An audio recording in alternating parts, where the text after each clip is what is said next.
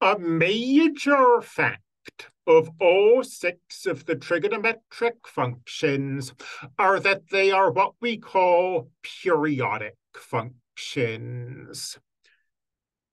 We'll see and talk about this more in the next chapter when we look at their graphs. But for now, suppose we have a number, say pi over 3, a number whose sine and cosine we can take.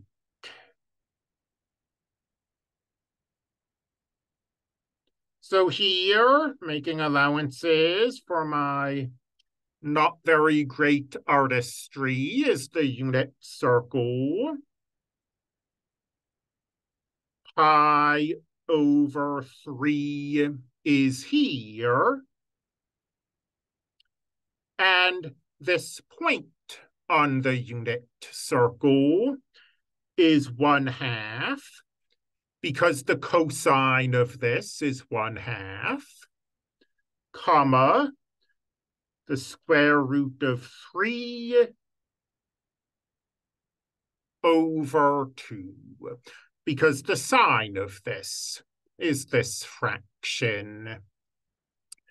So periodicity is the observation that although I've called this angle pi over 3, a whole bunch of angles look just like this, and will therefore have the same cosine and the same sine.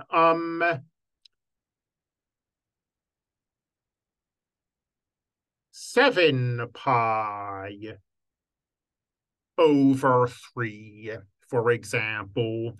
If you go all the way around the circle once, and then an additional pi over 3, you wind up at the exact same place. So the cosine of 7 pi over 3, also 1/2, the sine of 7 pi over 3, also the square root of 3 over 2. And this right here is a special case of the following fundamental fact. For any number k, the sine of k plus 2 pi is the sine of k. And the cosine of k plus 2 pi is the cosine of k. As a matter of fact, the secant of k plus 2 pi is the secant of k, and the cosecant of k plus 2 pi is the cosecant of k. And we summarize this by saying these functions are periodic with